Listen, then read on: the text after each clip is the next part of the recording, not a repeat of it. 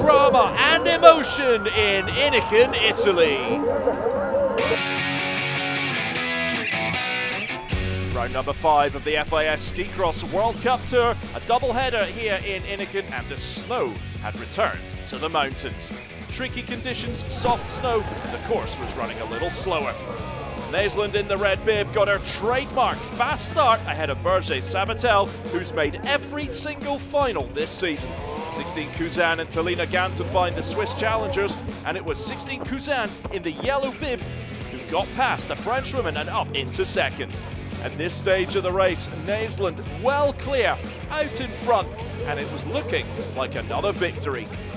But a huge moment of drama towards the bottom of the course. Naisland with a big advantage, crossing her skis and out of the course. A shock for the Swede who won yesterday. In the end, it was 16 Kuzan from Switzerland who came through to take her first win. Marielle Berger Sabatel getting her 4th podium in 5 races. What a day for the youngsters, 16 Kuzan. Well, I tried to convince myself today was the day, and looks like it was. I had a bit of luck, but I think it was pretty solid, and I fight until the end every run. And boy, it's a bit surreal, but it's like that. I think on my FIS description now is going to be one World Cup victory. First win in the career of 16 Kuzan. She needed a bit of luck, but she was strong all race long. First time any of these men have been in a big final this season. The two Germans, Wilmsmann and Bronek, up against Elliot Barolo in a final for the first time in his career, and Terence Tchiknavorian from France. Tchiknavorian got the early lead, and he was pushed hard by Tim Bronek from Germany. In a tight race, in ever-worsening conditions, the Frenchman really trying to stamp his authority on the Honnold track.